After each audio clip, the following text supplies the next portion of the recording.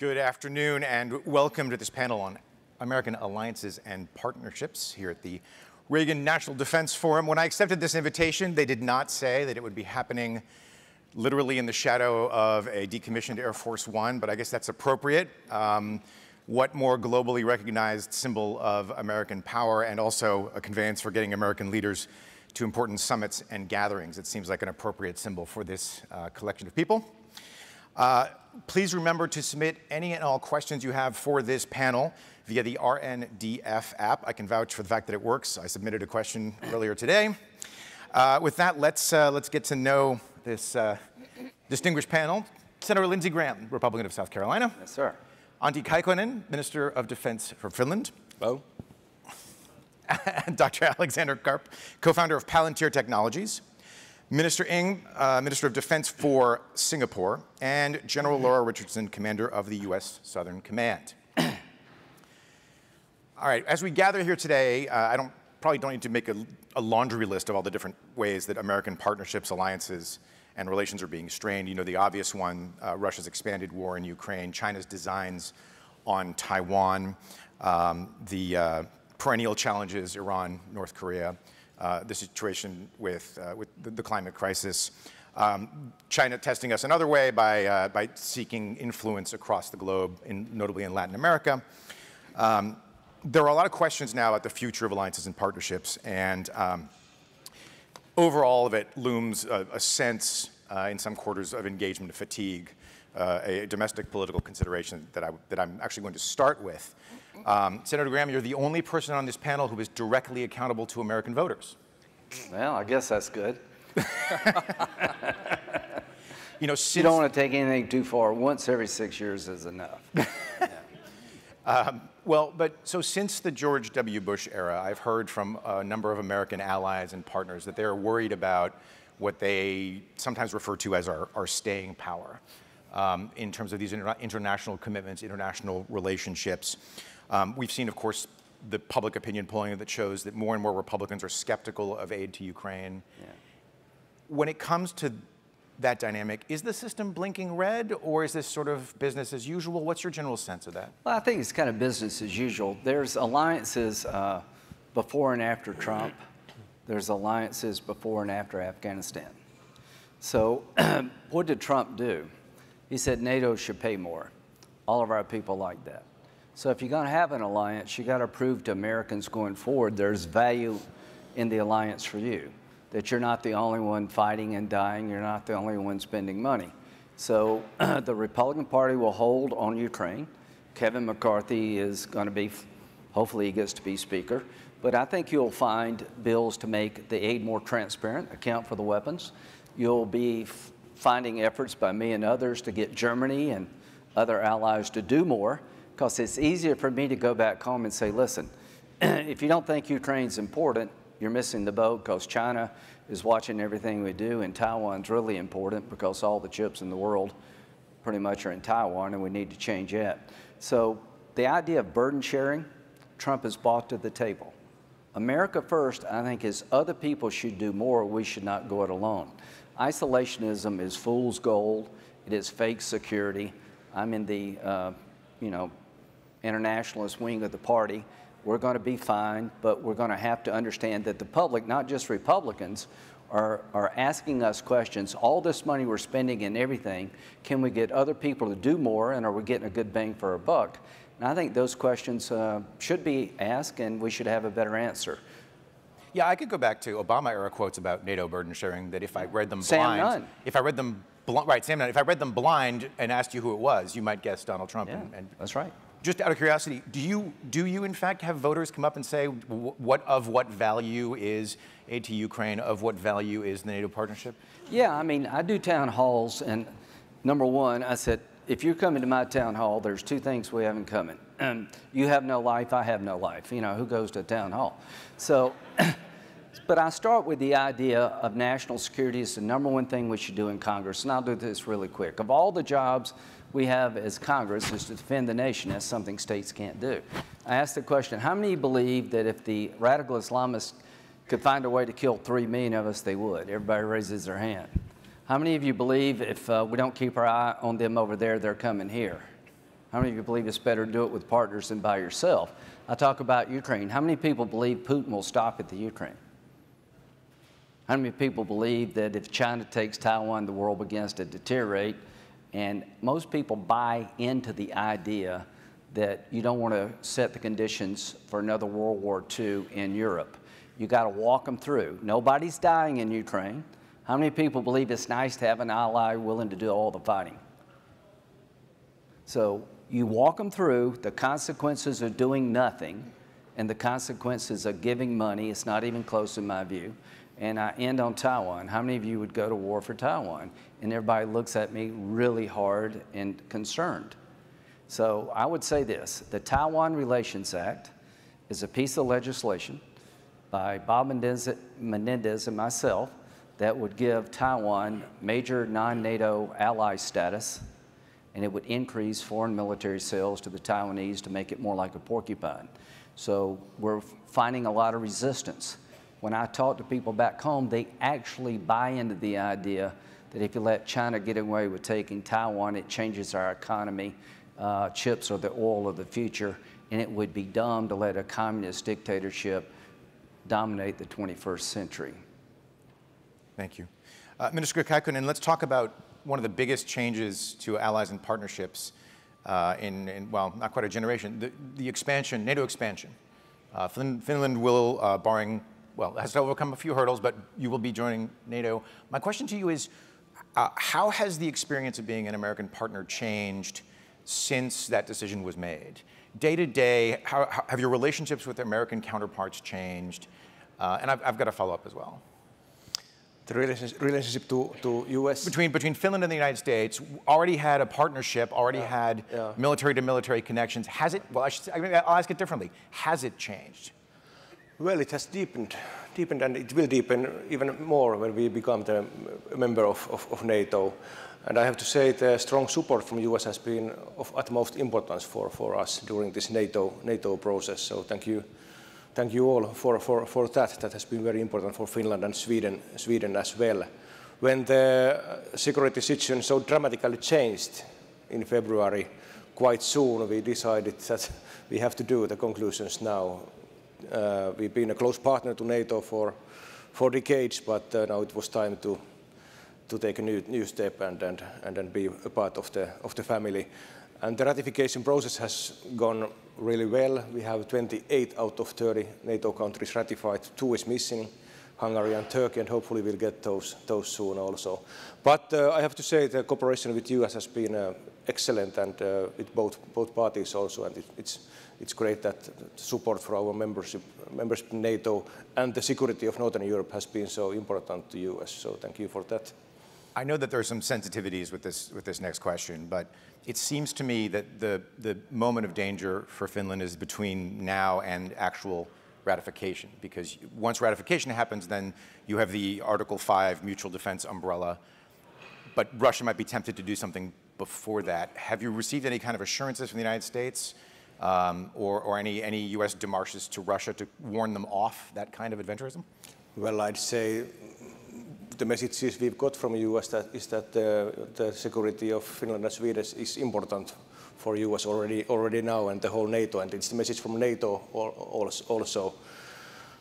So, and for example, United Kingdom has been also very active in some other major NATO countries, and we've had more military exercises with US and more military presence during this ratification process, and it has been also important.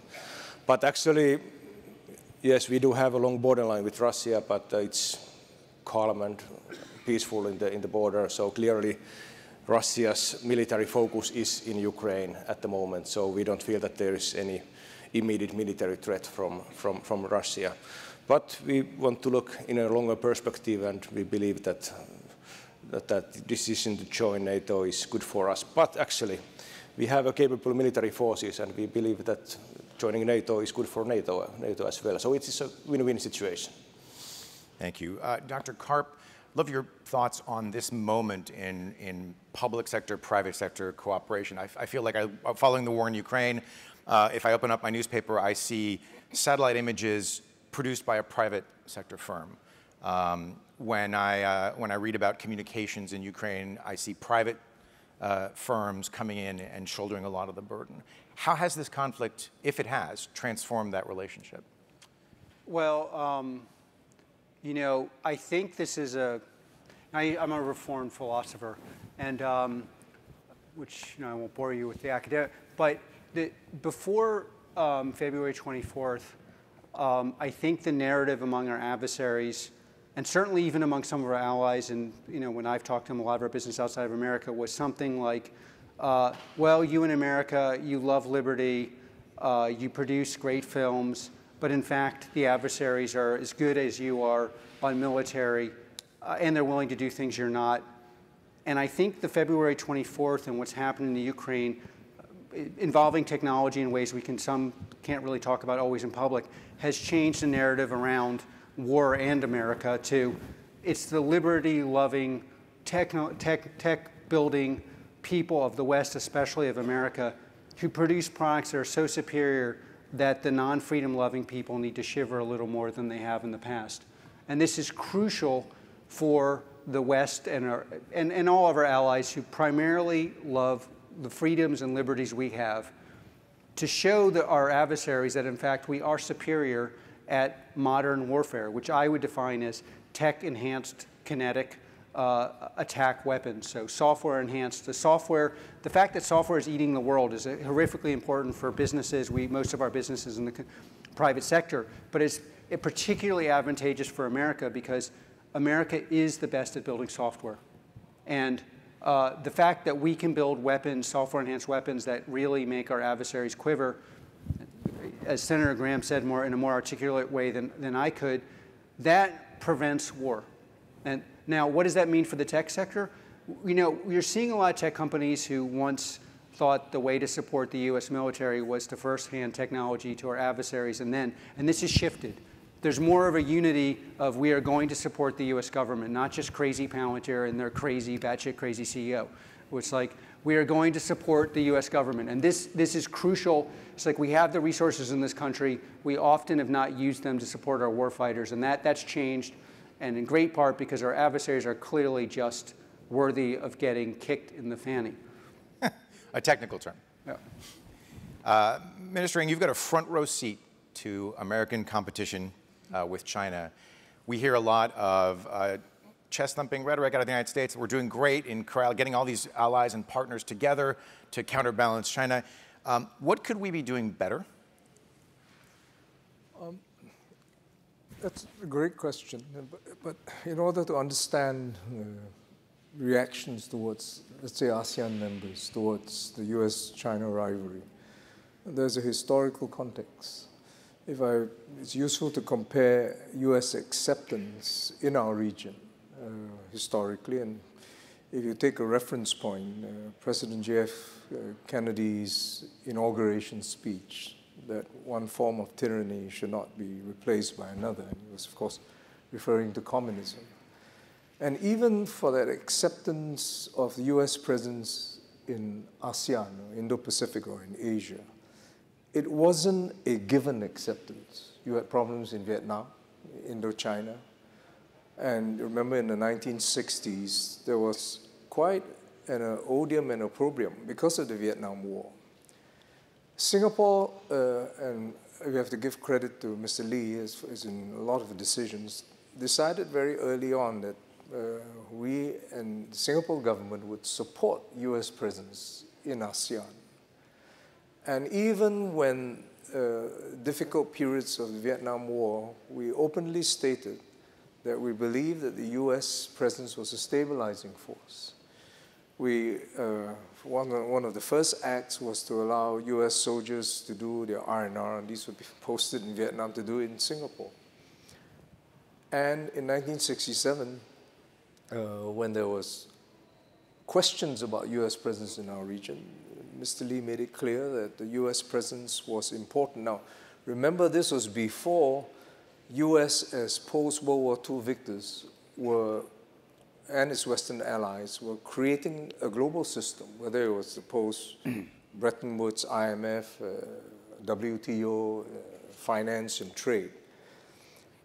And in 1990, when they had issues with Subic and Clark, we stepped in, Singapore stepped in and offered the presence of our air bases and naval bases for US airmen and assets to rotate through as they are today. So 1990, an MOU was signed. It was recently renewed in 2015 between President Trump and my Prime Minister, which extended it. So today, your ships and planes go through Singapore. So you asked the question, what you could be doing better? And I'm replying that the legitimacy of the US presence in our region was never a given. It was predicated on, yes, one, security, but never solely on security. And it was the US building this global system which ASEAN countries, China itself, emerging economies benefited from that globalized system. Now,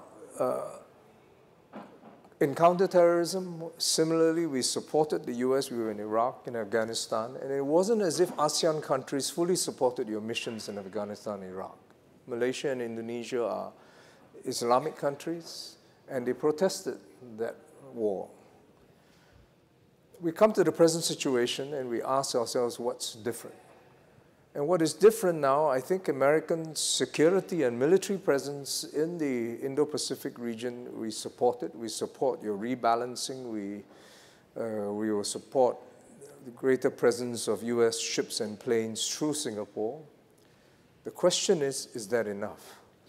Because on the other hand, on the other side, the economic side, there is a perception that the US is against multilateralism, that the US has withdrawn as it did from TPP, and then the other partners went on to the comprehensive TPP. At the same time, very much China-dominated regional cooperation agreement for Asian countries, which together is 2.2 trillion, was signed. And I think that's the issue.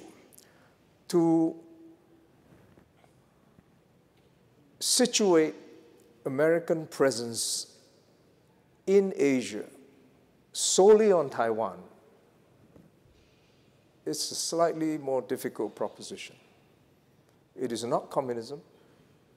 You have a one China policy, which many of us have one China policy, and the reason why all our one China policies are quite ambiguous is because, that's why you need 3 communiques and 6 assurances and what more.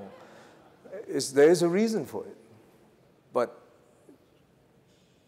globally, there is a one China policy in the UN. So I would exercise some caution with that. And let me answer your question. I think the US increasing their military presence in Asia as a stabilizing force is virtuous, is good. We will support that. We think that the US should do more to engage, as it did previously, to build an economic framework which, as a tide that can lift all boats, and be careful on Taiwan. So let me follow up on that. When we talk about alliances and partnerships, we could talk about bilateral relationships. We could talk about formal alliances like a NATO. We could talk about less formal but still important alliances like the Quad. Is the United States doing enough through existing multilateral fora? It sounds like you're saying we're not really doing enough through multinational fora. And would this relationship benefit from adding some additional structure to formalize these relationships? To you, Mr. Yang, I'm sorry. I think you're doing quite a lot on the military front, the Quad, the AUKUS. And despite the assurances this is not focused on any one country, I think the more initiated will conclude otherwise, and that it is. And it's a response to certain aspects. And China will respond. China will respond as it did after the 20th National Party Congress. It will respond as in the formation of the Central Military Commission, as it did. And some liken it to a war cabinet. I suppose there's some basis in that. But the question I'm posing, is American presence in the Indo-Pacific primarily premised on security grounds adequate? And will it give you that kind of moral legitimacy that you had from the 1960s to the year 2000? General Richardson, you've got a front row seat of a different sort. And I told you when we met that I'm a recovering Latin Americanist. I have a lot of questions, but for now, I will settle on this one.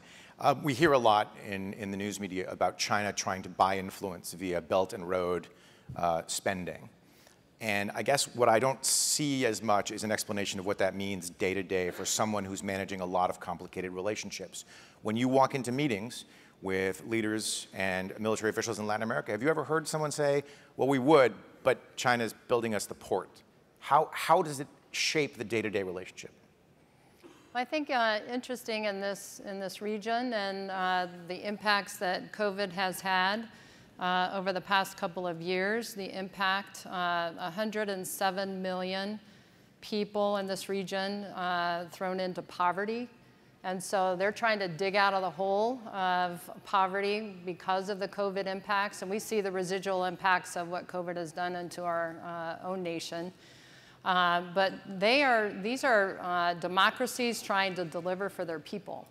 And they're having a hard time doing it, and the people are impatient. And so I try to encourage investment to create opportunities for these countries because they want to work with us. They want to be part of this, I like to say, the integrated deterrence. It really means a lot in terms of that term that Secretary Austin uses.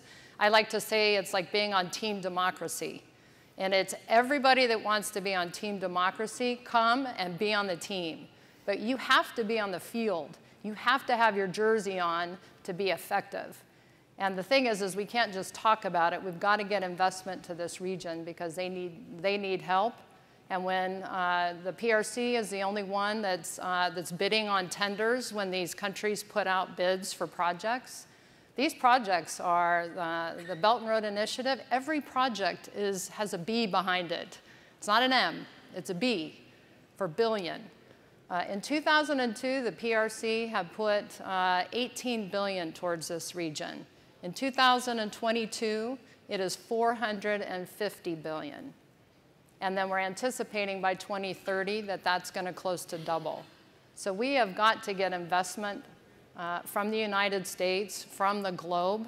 Again, I run exercises. I have 8 exercises per year, and each one of them brings at least over 20 partner nations. I've got 31 countries, 16 dependencies in this region. And when over 20 partner nations come to participate in these exercises, it tells you we have the relationships.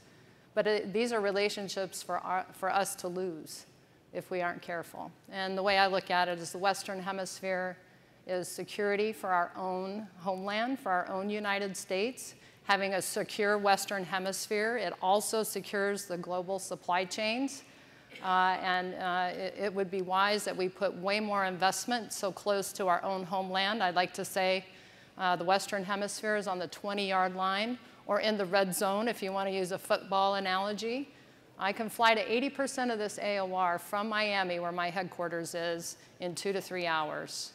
That's how close. This is our shared neighborhood. These are our neighbors, and they mean a lot, and they want to work with us. So as a Frenchman, it's my duty to squander any goodwill that I've generated with the audience with this question. And I want to stay with you, General, but I'd like to bring you in, Senator, as well. So a hypothetical leader of a foreign country sees the Undersecretary of State arrive on a commercial flight with 1 or 2 aides with them. And then they see a lieutenant general arrive in their own C-17 with 80 staffers. And the decision about whom to engage more seems to lean in the direction of the Pentagon. This is the premise, of course, of my colleague Dana Priest's book, The Mission, a long time ago, that the Pentagon, over time, because of the resources that it gets, has taken over a bigger and bigger role of managing these bilateral ties. I realize this is an awkward question given the setting, but to both of you, and I guess I'll start with you, Senator Graham, do we need to rebalance that equation? Do we need to, and I'm not going to suggest cutting defense spending here, I'll be lynched, but in terms of, boosting, sure. I was going to say earlier that one of your most important foreign policy jobs was as the top Republican managing the appropriations process on this stuff. So is it time to do some kind of rebalancing?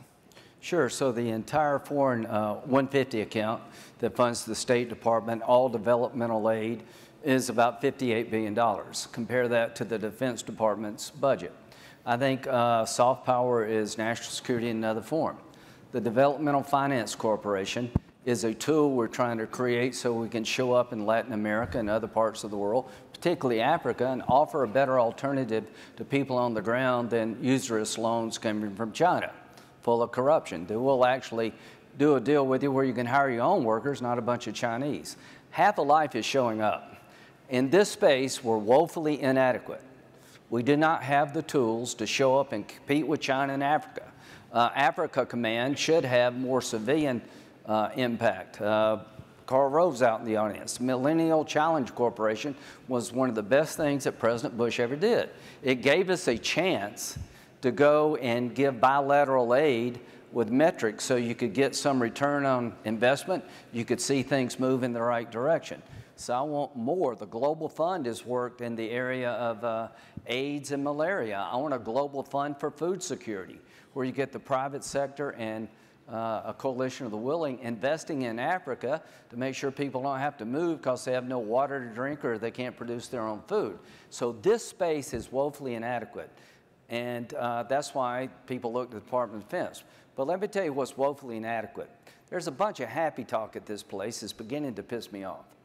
If you really are worried about China, which we all should be, how can you reduce the number of ships in the Navy over the next decade? The budget's being presented by the Biden administration and go to 2.3% of GDP in year 10. We go down to 280 ships in the Navy from like 318. Everything we're talking about west of the international date line can't be done with the budgets we have. So if you're really serious about making China pay better attention, you better have an alternative to Guam, because that's the only place basically we can, refuel. Australia wants to do more. They want to make more weapons in Australia that we can all use, but it's too bureaucratic. So the bottom line here is that alliances are not being formed in Asia consistent with containing China and supporting democracy. And let's get back to Taiwan, to my good friend from Singapore. I want to be in Asia. The TPP is dead on both sides. Clinton and Trump both campaigned against the TPP. It was a mistake. We should have a multilateral partnership on the economic side in China's backyard, but we don't because the politics is not there. Everybody here is talking about we need to be tougher on China. The military budget is not consistent with the rhetoric. When it comes to containing China in Africa and other places, the developmental aid, the tools we have to show up to help her almost don't exist. So I would say that the strategy America has today on the economic front and on the military front to deal with expansionist China is woefully inadequate to the task.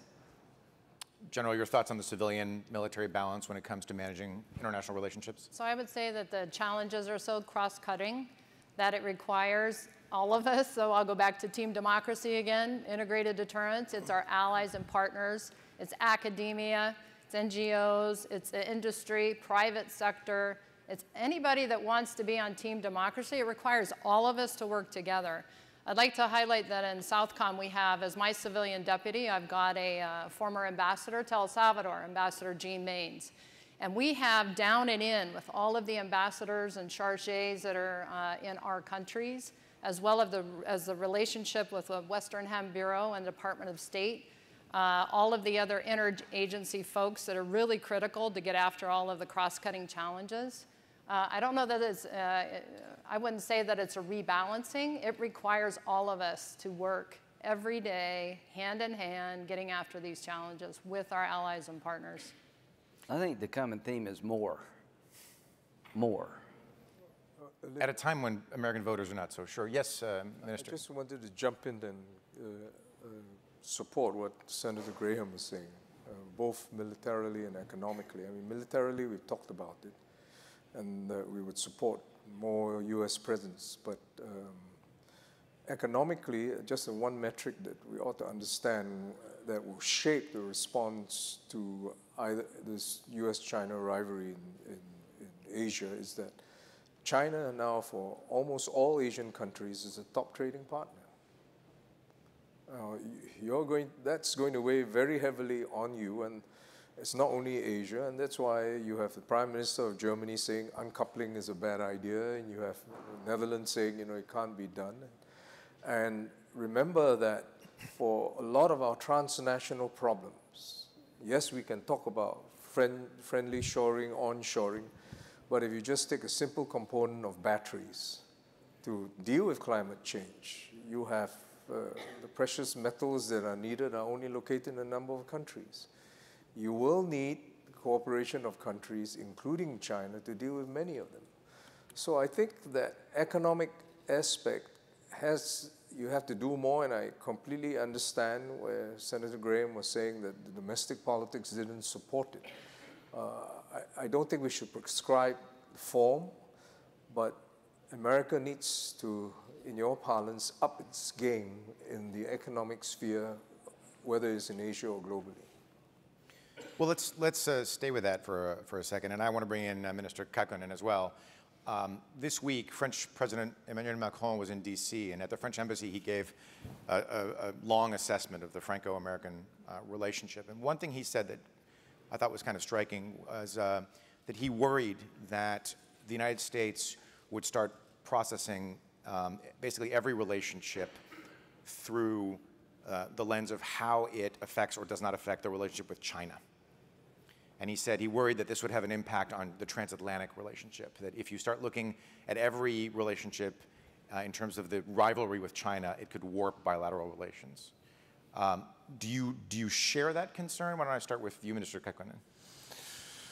Well, I'm not sure am I the right man to explain what Macron French president said. You don't need to explain what he said. You want a Finn to explain the French. Yes, I do come from the same We give you continent. one thing to do. Continent. But, well, we know, of course, in Europe the discussion here, and it has been good that there has been political science from US to Europe concerning China and its a strong role, and I think nations in Europe and European Union are more and more alert also for all of this and what could it mean. And we understand also those messages that Europe should stand on its own more and take more responsibility of its own defense, and I understand and I agree with that. But still we need this strong transatlantic bond between US and Europe. But I think it's better that I don't try to explain more what Macron said anyway. Well, Minister, you sort of referred to it, right, in saying it can't all be about Taiwan. It can't be about Taiwan. I think business will know how to respond to America placing front and center China as its strategic competitor for the next 1 or 2 decades. Businesses in Asia have already responded. They have now adopted the China Plus strategy. So anything they build in China because it's too big a market to ignore. They want to be close to market, but they'll have plus, whether it's +1 or +2, and other countries will benefit, whether it's Vietnam, Malaysia, or Thailand. It will mean that prices will go up because there's redundancy. It will add to inflationary pressures, but we can handle it if it's over a longer period. But I think President Macron's issue doesn't only apply to France. So if the US decides, for example, for Singapore, that it's going to evaluate our worth or our value to US, depending on also how much investments we place in China, then it becomes a very difficult world for all businesses. Maybe since I'm nominally in business, the thing is that there's in philosophy of sometimes you have dynamics that are kind of autopoietic, meaning they self-actualize. A lot of your questions are what should we ought to do, but in reality, American business has decoupled from China, and I would say the dynamic in this country is very much one of skepticism, and that is going to affect our policies.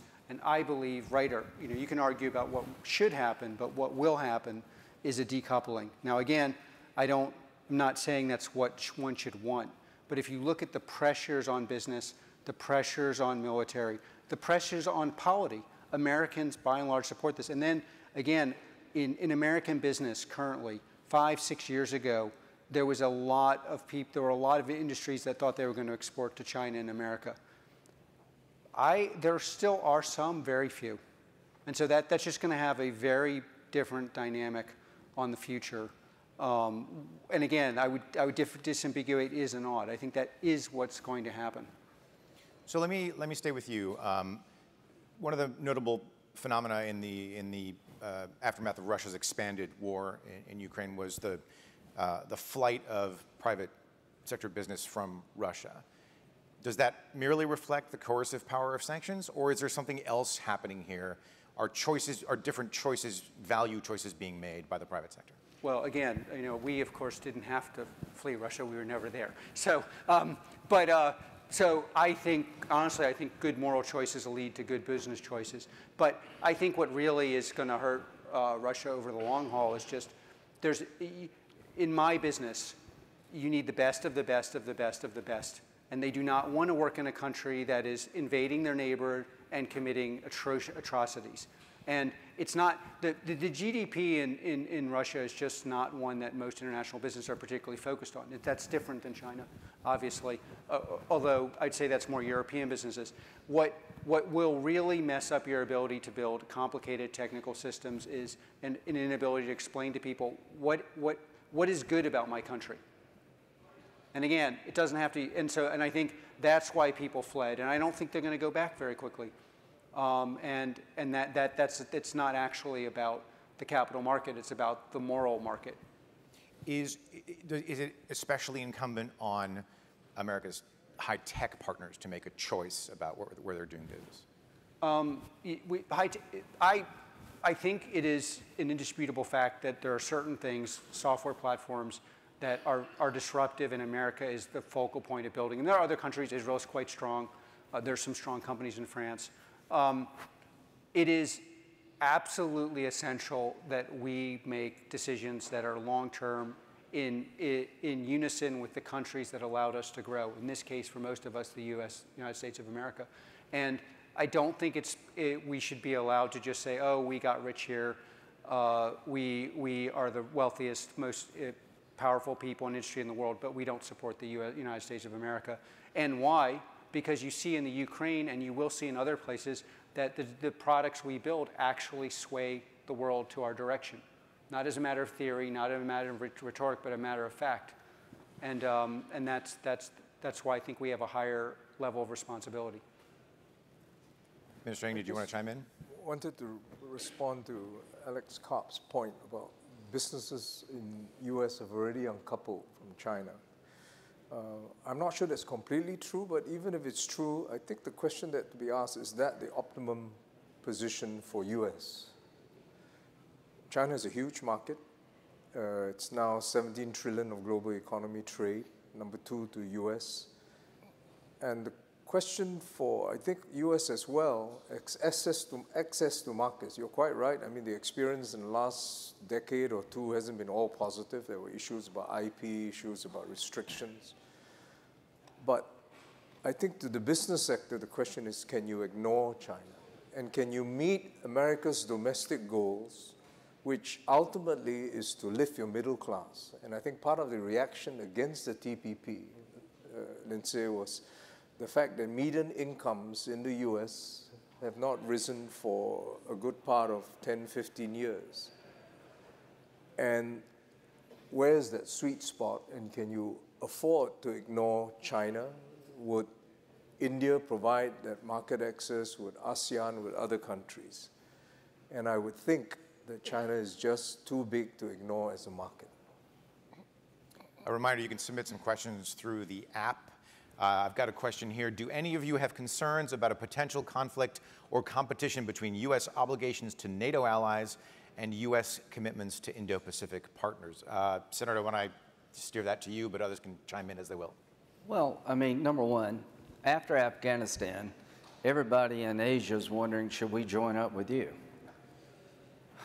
You know, I just got back from going to the region. If you don't think Afghanistan shook the world regarding us, you're crazy. So how do you reset Ukraine? If we can stick it out, make NATO stronger, hold Putin accountable in the ICC and other venues, Ukraine is still standing. We get NATO prove its worth to the American taxpayer, we're not having to do all this by ourselves, then we really got a chance here to prove to the American taxpayer that alliances are a good thing.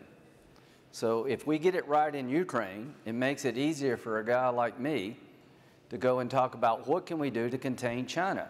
Yeah, I want to do business in China, but not this way. You know, Apple, you know, basically gave in to the airdrop thing.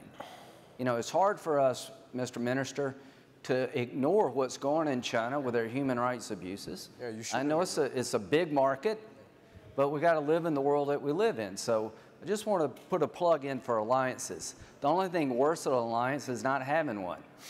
In Asia, I'd like to have a more economic alliance than we have today.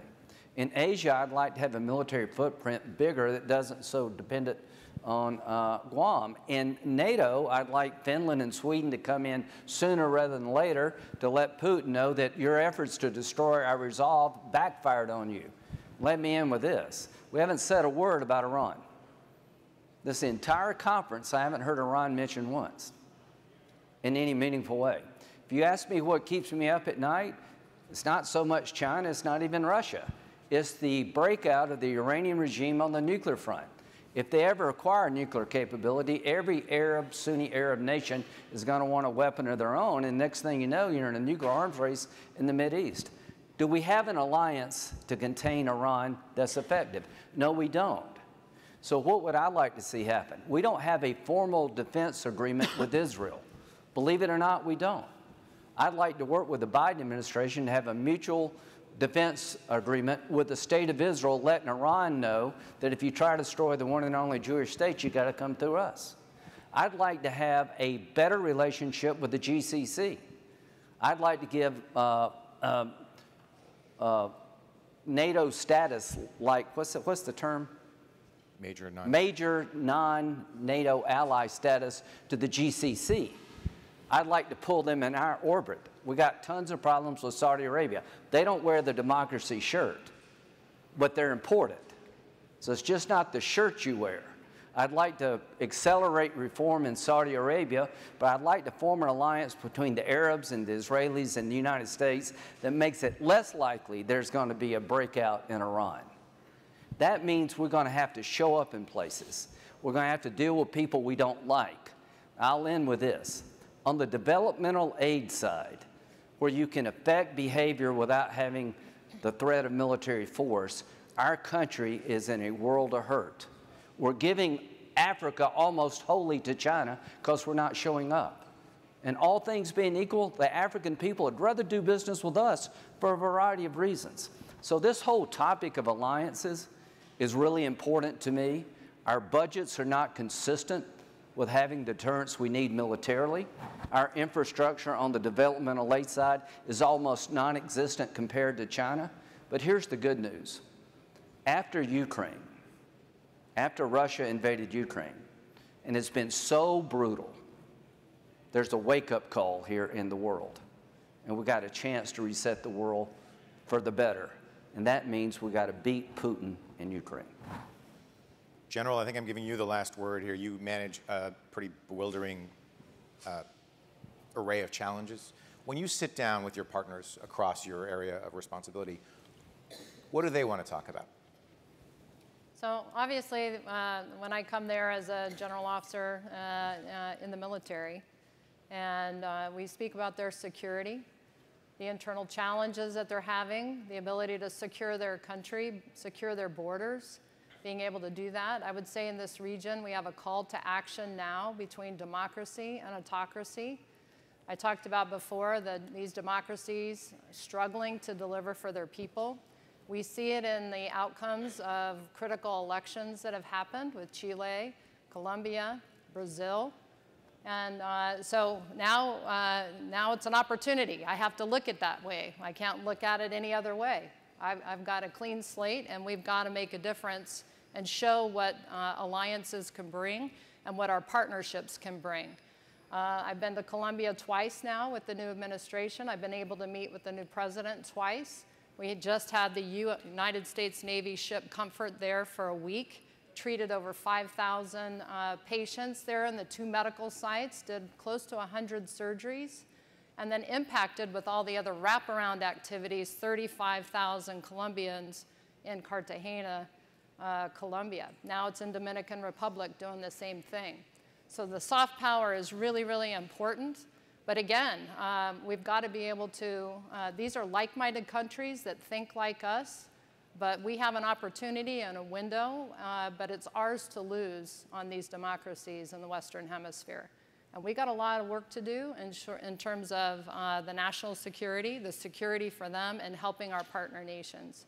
They absolutely want to work with us, and they want to work as part of team democracy. But again, it's ours to lose. All right, General Richardson, Minister Ng, Dr. Karp, Minister Kaikkonen, and Senator Graham, thank you all very, very much. Please join me in thanking the panel. Thank you.